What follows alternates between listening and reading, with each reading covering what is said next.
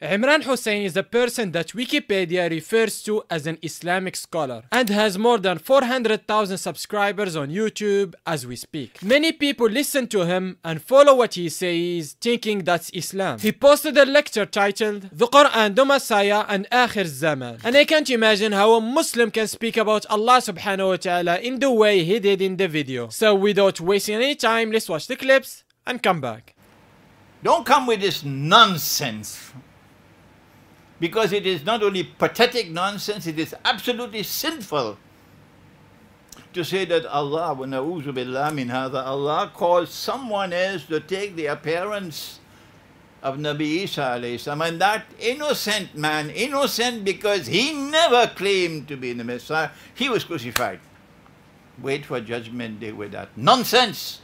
Who are you to dictate to Allah subhanahu wa ta'ala what's moral and what's not? Islam is to submit to Allah subhanahu wa ta'ala and not to your whims and desires. What this guy is trying to claim is that if Allah subhanahu wa ta'ala saved Jesus alayhi salam by turning another person to his likeness to take his place in the crucifixion, then Allah subhanahu wa ta'ala would be unjust because that person is innocent and never claimed to be the Messiah. Firstly, Jesus alayhi salam is also innocent even if he claimed he is the Messiah, because it's the truth. And for the Romans or the Jews at that time to try to crucify him is a big crime. What this guy is rejecting is what we call the substitution theory, which means someone else was crucified instead of Jesus alayhi salam. And who holds this view? Well, it was the companion of Prophet Muhammad sallallahu alayhi wasallam, Ibn Abbas radiyallahu anhu. So are you trying to claim that Ibn Abbas radiyallahu anhu was talking nonsense? Don't come with this nonsense.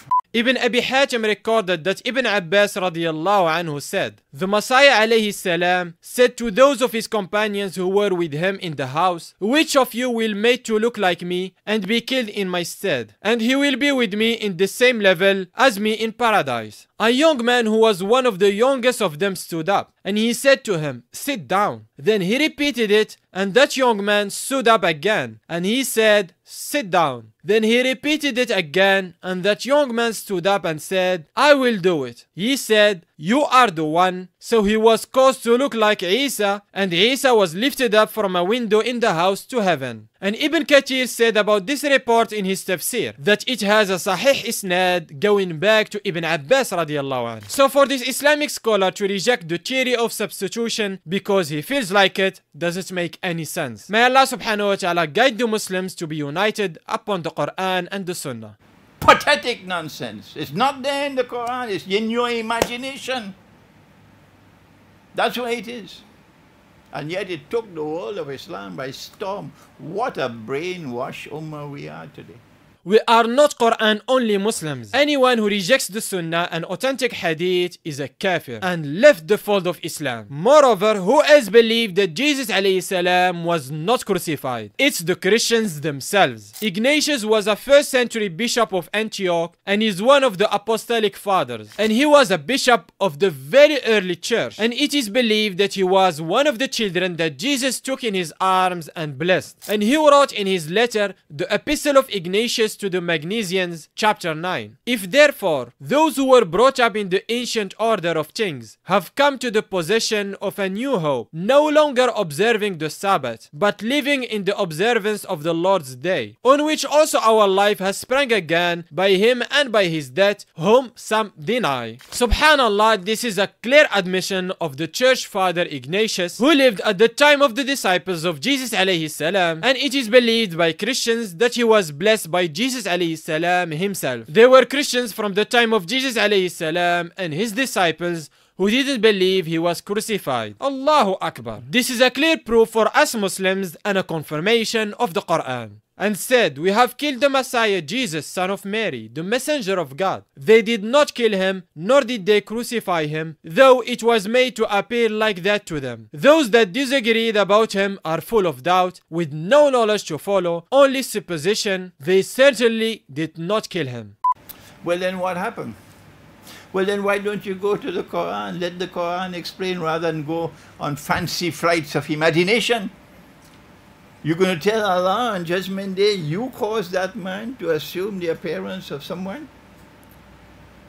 And he who never claimed to be the Messiah, he was crucified. That is an act of injustice. You attributing injustice to Allah? What foolishness. But where are the scholars who will correct this foolishness? What this guy doesn't understand is that he is indirectly insulting Allah subhanahu wa ta'ala. Let's take this issue of Jesus alayhi salam aside. We know that Allah subhanahu wa ta'ala commanded Abraham alayhi salam to sacrifice his son Ismail alayhi salam. Let's imagine you were alive at the time of Prophet Abraham alayhi salam, and Abraham alayhi salam asks you, what do you think about this command from Allah subhanahu wa ta'ala? And he asks you the question before knowing it was only a test. Are you going to say that Allah subhanahu wa ta'ala is unjust because Ismail alayhi salam was innocent? A'udhu billah. He is not questioned about what he does, but they will be questioned. Fear Allah subhanahu wa ta'ala. We are Muslims and we submit ourselves to the will of Allah subhanahu wa ta'ala. Who are we to question the actions of Allah subhanahu wa ta'ala? That's why I have to be so forceful in my language.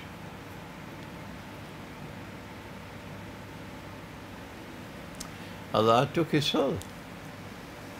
They thought he was dead. They took down the body.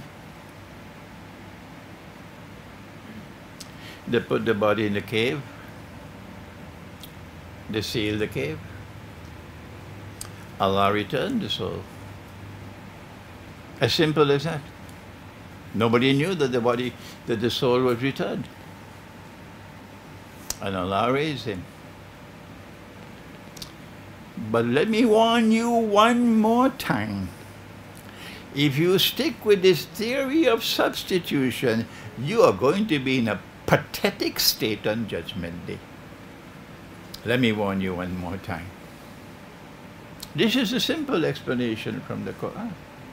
Where in the Quran does it talk about a cave and putting the body in a cave? You claim to follow the Quran, yet you are just quoting the Bible. If you really follow the Quran, then you should submit to what Allah subhanahu wa ta'ala says. That's it. They did not kill him, nor did they crucify him. That's what Allah subhanahu wa ta'ala said, nothing more and nothing less. And anything else is just from your imagination. And by the way, not only do some Muslim scholars believe that Jesus alayhi salam was not crucified and another person was crucified in his place, but many early Christians also believed that. Church Father Irenaeus was a Greek bishop. He wrote in his book Against Heresies, describing the beliefs of the Basilidians in book 1 chapter 24. But the father without birth and without name, perceiving that they would be destroyed, sent his own first begotten to bestow deliverance on those who believe in him. From the power of those who made the world, he appeared then on earth as a man to the nations of these powers and wrought miracles. Wherefore he did not himself suffer death, but Simon, a certain man of Cyrene, being compelled, bore the cross in his stead, so that this latter being transfigured by him, that he might be taught to be Jesus, was crucified through ignorance and error, while Jesus himself received the form of Simon, and standing by, laughed at them. So Irenaeus is confirming that early Christian groups didn't believe it was Jesus alayhi salam who was on the cross, but Simon of Cyrene. Don't tell me that these early Christians also got their beliefs from Muslim scholars.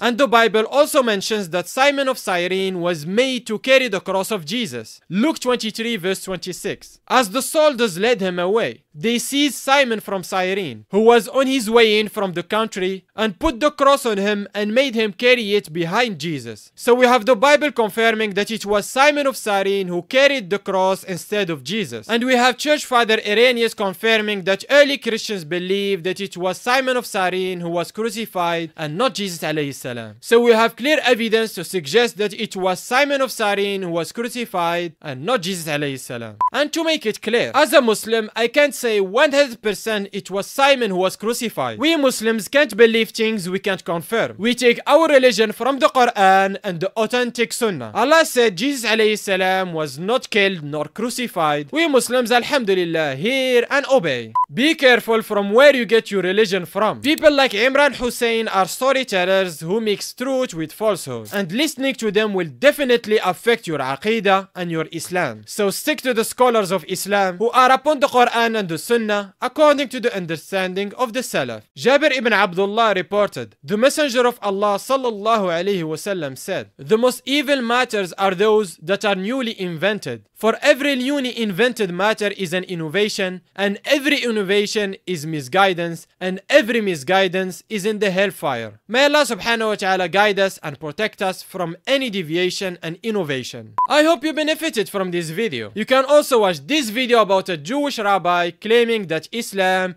is a false copy of Judaism. And don't forget to subscribe for daily uploads. Thank you for watching. Assalamu alaikum.